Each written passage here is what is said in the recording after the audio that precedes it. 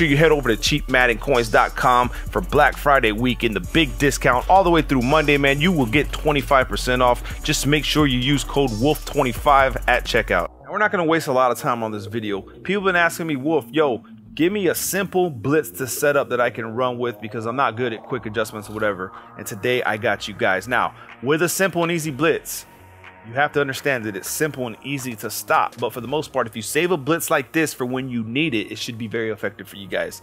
So let's go ahead and talk about it. It's going to be the nickel 245, the buck slant 3. We're going to go ahead and flip it. Now, this is a blitz we used to run in Madden 17, but the setups were a little bit more complicated. But I'm just going to give you guys something simple, man. Something simple for you guys to run right off the bat. But like I said, use it wisely unless you have a very good user. If you don't, man, then don't try to run these plays right here all the time because you're gonna get smacked around, all right? You're gonna get backhanded because people that know how to play Madden will be able to stop it, and then they're gonna be able to smoke you because they're gonna know who's open and where they're open. You know what I'm saying? So buck slant 3, and we're gonna go ahead and go against a shotgun formation, tray open. I usually do this.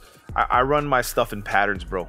So the setup is simple. I'm gonna go ahead and do it real quick for you guys and then explain how to do it. And that's it. It's set up. I'm going to stand over here on this side of the guy, and you're going to see that this guy comes screaming in. See what's going on? Let me go ahead and break it down for you guys. Baseline, Y or triangle left stick to the right.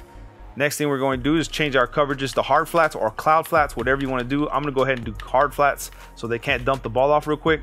Then I'm going to shift D-line right, and I'm going to put myself on a QB spy and just come over here. Just like that, man. The blitz comes in as a screamer. Now, you should have got Prescott. I don't know what happened, but I'm gonna have to hit stick this guy right here. Let's go ahead and do it again. Y or triangle, left stick to the right for baseline. Next what we're gonna do is change our coverage. Y or triangle, right stick down for underneath. We're changing on the hard flats. Next thing we're going to do is shift D-line right, left on the D-pad, right on the D-pad, and then put ourselves on a QB spy. A or X, I guess it's X on PlayStation. And then right stick to the left for QB spy, and then just stand on the outside of this guy. That's all we got to do because QB spy, since the patch update, pretty much wreak havoc on the game, and things like this start to happen. You know what I'm saying? So we broke the game pretty much. So go ahead and show you guys a couple more times, man, and that'll be the end of the video. Like I said, I didn't want to waste too much time, so I'm gonna put the setups in the comments below. I'll pin it to the top. Baseline, change coverage, move D-line right, put myself on the QB spy, and stand right here, snap the ball. Like I said, this thing is just brutal.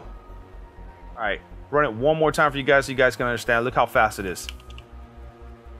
That's simple. It's over. Blitz is set up. There it is, man. Drop a like on the video. Subscribe to my channel if you haven't, man. And I will check you guys out on the next one. Peace.